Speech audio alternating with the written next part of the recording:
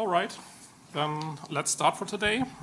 I have a new nice story for you, libproxy, automatic proxy configuration. That's our journey from VW that we have taken in the last few years, and I would like to tell you my story about it and how I became a maintainer of libproxy. So let's start with the introduction first. My name is Jan-Michael Brummer.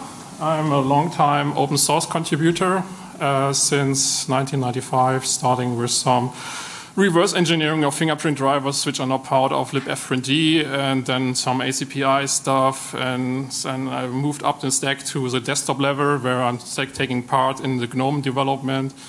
I'm maintainer of the GNOME web on some nice tools like Roger Router or the banking app for the FinTS standard in Germany. So maybe you've heard of some of them. This means, of course, that I'm also a contributor to GTK, glib, GNOME, systemd, and so on. So a nice full of stack of story I can tell you. And luckily, on the professional side, I have the opportunity to be a business partner manager at VW Group IT. That means I'm responsible for the requirements of all of our brands and to fulfill them in the group IT. And I'm also responsible for the Linux client at VW. And thanks to my boss, I have the chance to also fix problems that we are finding in the open source environment and also developing new software in the open source environment and bring them upstream. So let's start with our journey. That's the Linux client at VW. Maybe you're wondering why we are using Linux at all at VW, because it's most likely a Windows world. No, it's not.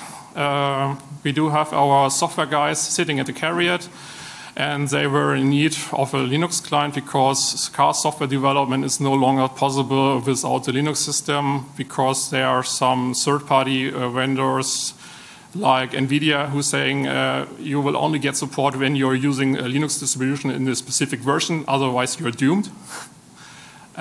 This also means that we have had a lot of self-managed Linux system and environment. This is of course not an accepted solution for us as a group IT. And so it will scale for a low number of people, of course, but once you're starting to set up the environment for a complete software development group, like hundreds and thousands of people, you are in need for a managed client. And that's why I stepped up and said, okay, the requirement said we need an Ubuntu 20.04 with adjustments for the corporate environment. And why Ubuntu? Because of NVIDIA. NVIDIA is saying you're only getting support for our ADAS system when you're using Ubuntu 20.04 or 18.04 at this time. Otherwise, you will get no support. Simple as that. Unfortunately, and adjustment for the corporate environment, of course, means that we'll have to deal with the security policies, let it be virus scanners, malware detection, or, of course, the proxy environment that I'm talking here about today. So the problems we have had facing in the past are, on the one side, on the proprietary software side, that the proprietary vendor are saying, hey, we do have a nice software for you, let it be the VPN client, the antivirus software, and we do have support for Ubuntu 20.04 or Linux in different version, whatever. But when you start using it, you get the feeling, no, it's not that well tested at all. But the same applies to the open source software as well, because proxy configuration or network configuration is something that most of the open source developers do not have in mind, unfortunately. And this means the most common issues are the proxies issues, and unfortunately, this leads to unhappy users. And we have a lot of support calls saying, hey, we have a problem with the software, I've configured it, we're working now, it's working fine for the software A, but now software B doesn't like me anymore. I cannot log in, I cannot use it at all, and it's just because of the proxy configuration. Then let's take a step back and ask a question for you, what is a proxy server at all? Who of you are familiar with proxy servers? At least one person should be. All right, perfect.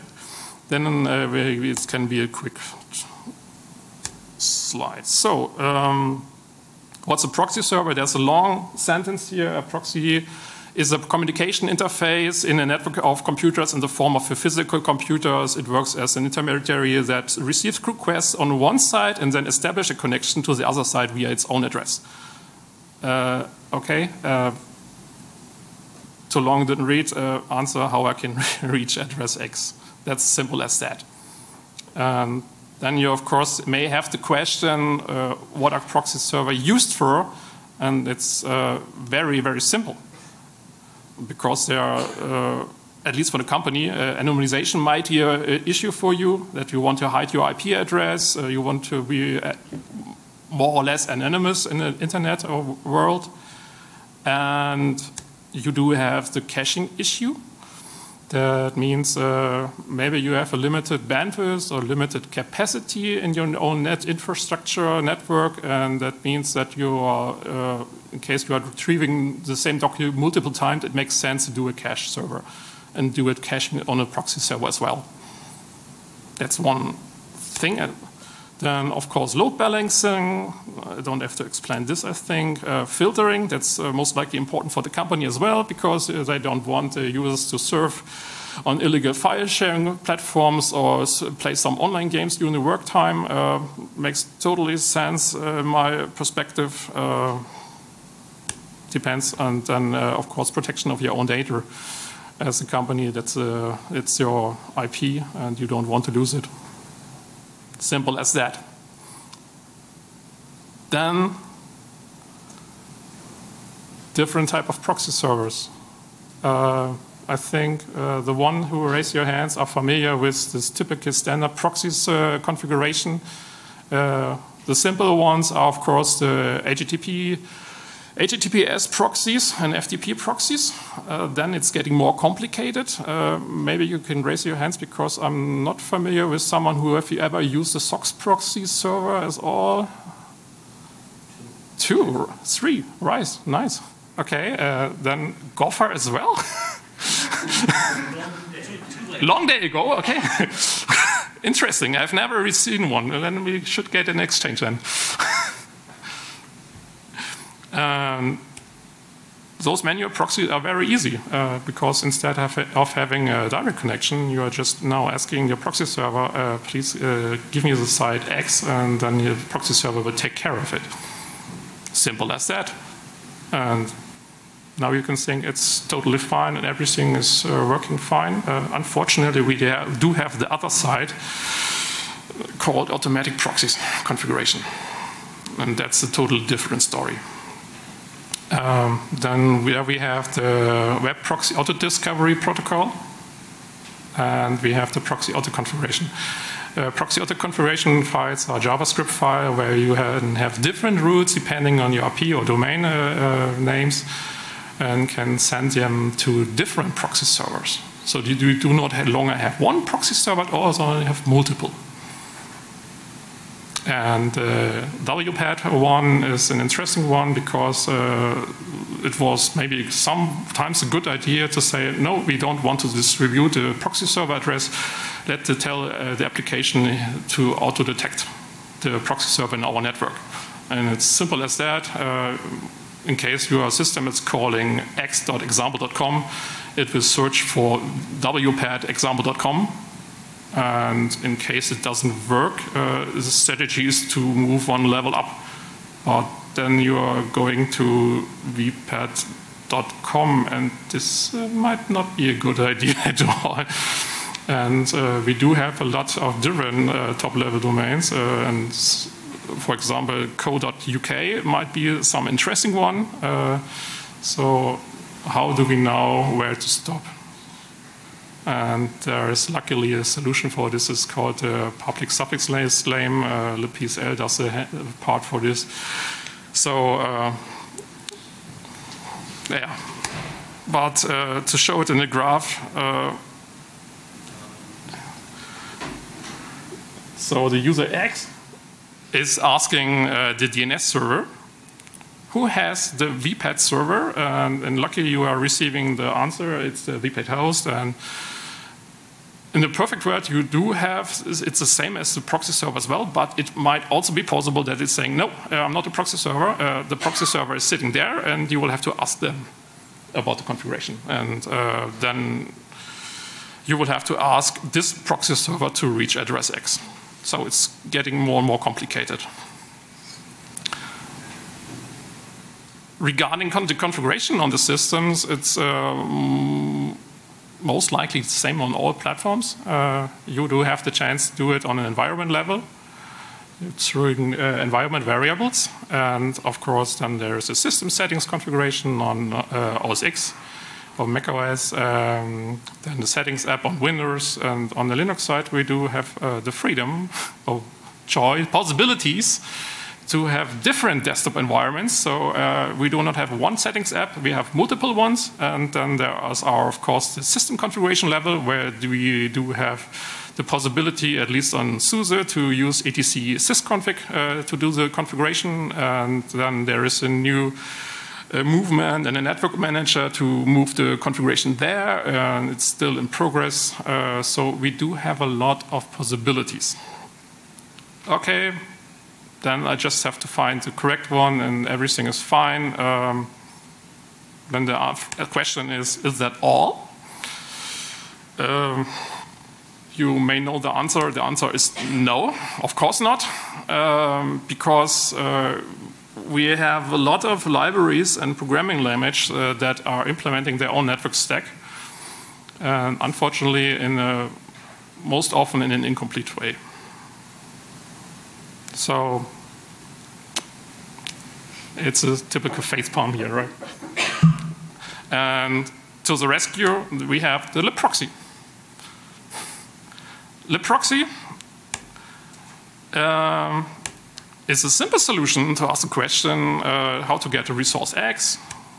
And we do have the proxy plugins for the different configuration options that we do have on Linux, but also support the three major platforms, Linux, OS X, and Windows. And as I've learned yesterday, no, last week, sorry, something called, something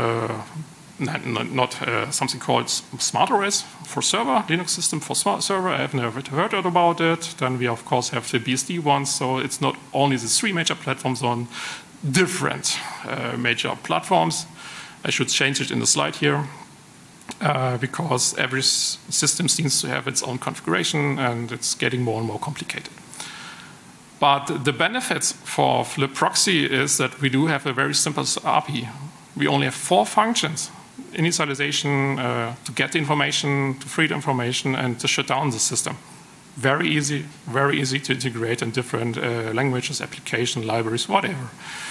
And we can, of course, react to dynamic network changes. Besides, let it be you are moving with your network from a VPN network to a local network, or you are traveling and switching the networks.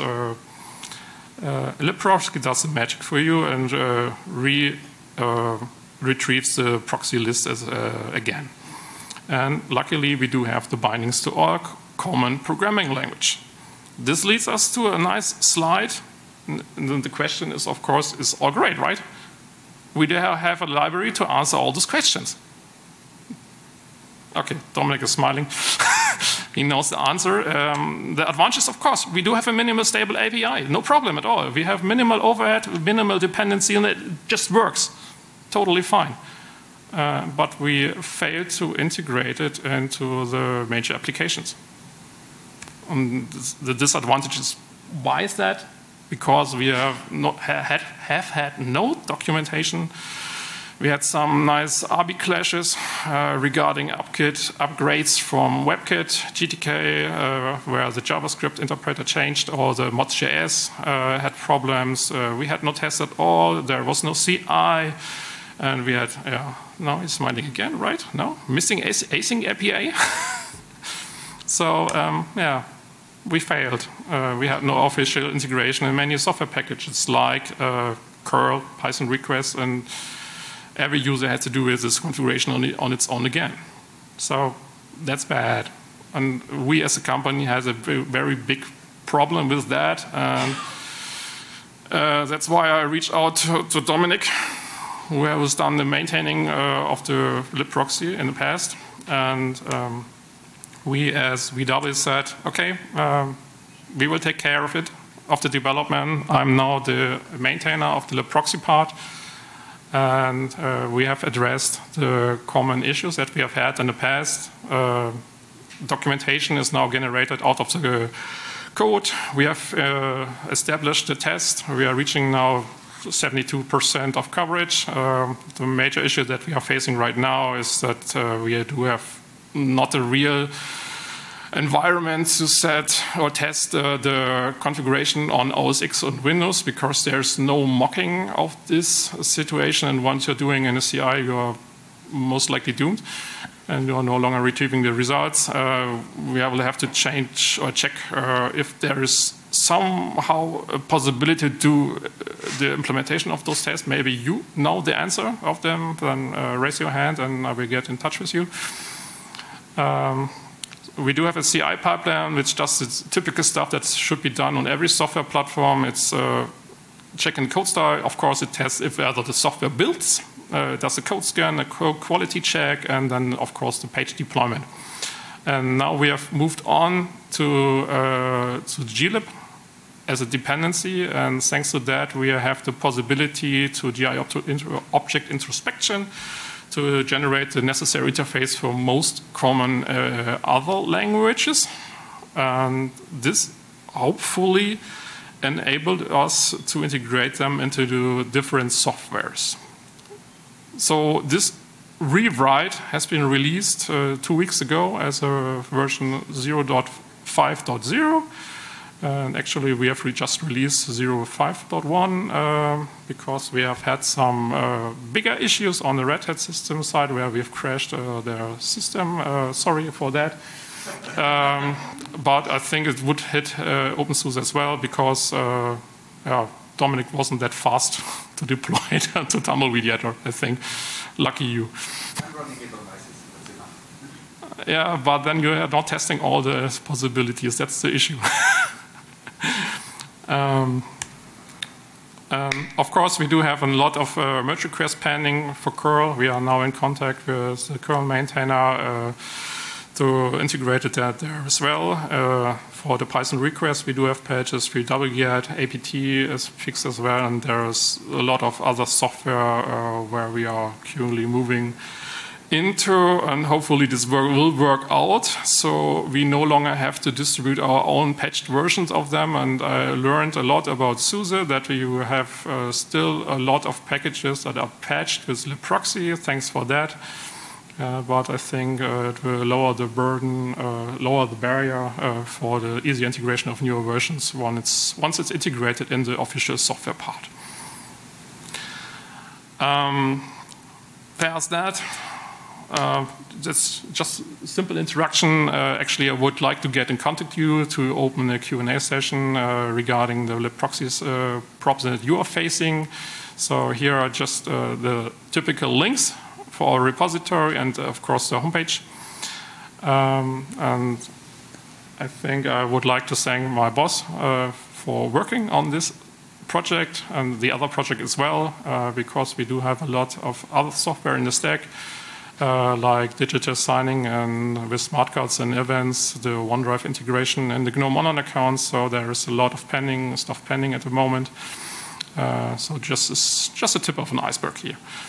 And yeah, in case you're interested in working at VW, you have the possibility. We have a lot of brands where you can work for it. Carriot, of course, or the other typical brands. Join the session of fun. And then it's just a Q&A session. Very short.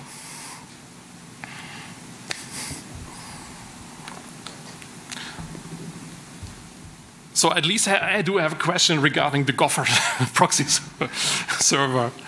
I've used Gopher in the 90s before the World Wide Web was born. It's long dead since Mosaic was a thing. I think you're getting now the Mac as well. Yes, I used to use Gopher at the university in the 90s, And once Mosaic was up and the World Wide Web was invented, Gopher was dead. So it's really, really long gone. Well, there is now a new version trying to make it revive. So there's really a new version of... There are some really weird people around who are trying to make... if you look on the Wikipedia, you will find out that there is something doing QA at Gopher. They love that it is simple, hierarchical, and you don't have all the confusion about JavaScript and HTML and all the crap. You have just that information, but it's weird. Interesting, but it means that maybe we should keep up the Gopher support.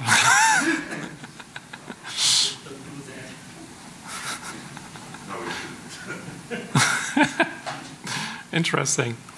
And you are still using proxy in your environment or in the current environment? No. Okay, lucky you. It's just pain in the ass, actually.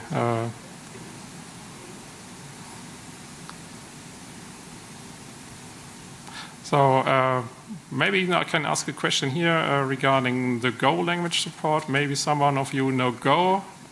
We do have a lot of problems with Docker, of course, which is written in Go regarding proxy support, and I will have to create a proxy implementation, but I could need some help there. No one knows Go that well. No? That's sad. But it won't stop me. Thanks for your time. Have fun.